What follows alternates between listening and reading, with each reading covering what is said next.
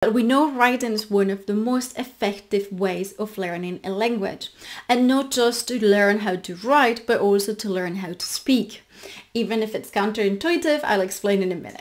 Now, the problem with writing is that they usually just throw you at the deep end of the pool and they'll ask you to write a fairly long composition. Usually, writing tasks are actually given as homework. You give them to the students and they'll just have to do whatever they can, maybe hand it over to the teacher the day after.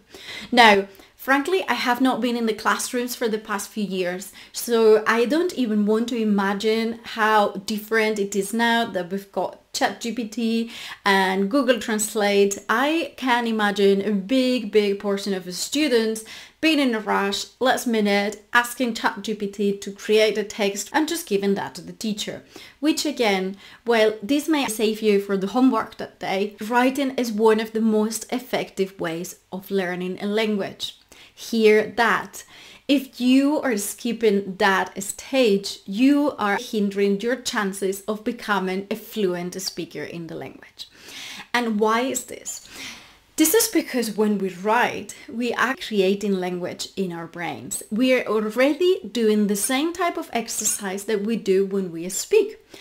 But we are doing it much slower because we are not able to write as fast as we actually speak. And when I work with the students, what I recommend is that they start by writing by hand, because we write the slowest when we write by hand.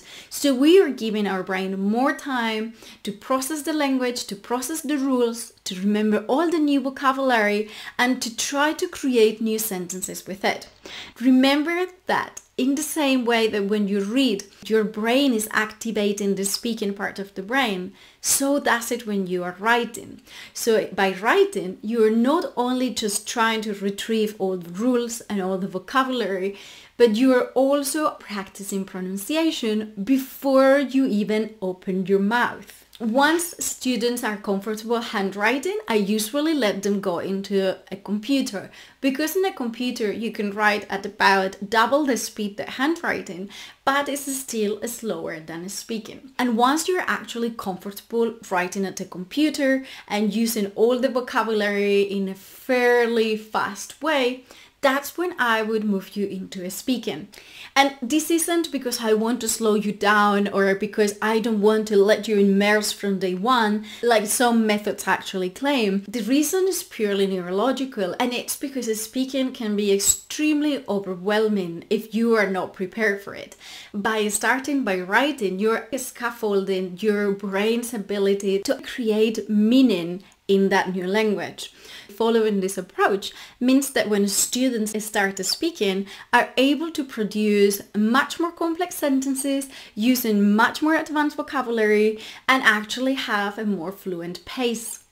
Unfortunately, in normal classrooms, this does not happen this way. The writing tasks may have nothing to do with the speaking tasks, and the speaking tasks are very often fairly short, very guided. They're trying to scaffold, but they're not basing their scaffolding strategy on what we know from neuroscience. My name is Esther, I'm a doctor in language education, and here I discuss issues related to multilingual education and to language learning in general. If you like this content, don't forget to like, and if you want to see more videos like this one with other useful research-based advice on how to become a much better language learner, don't forget to subscribe to my channel. I've got plenty of new topics coming up in the next few weeks.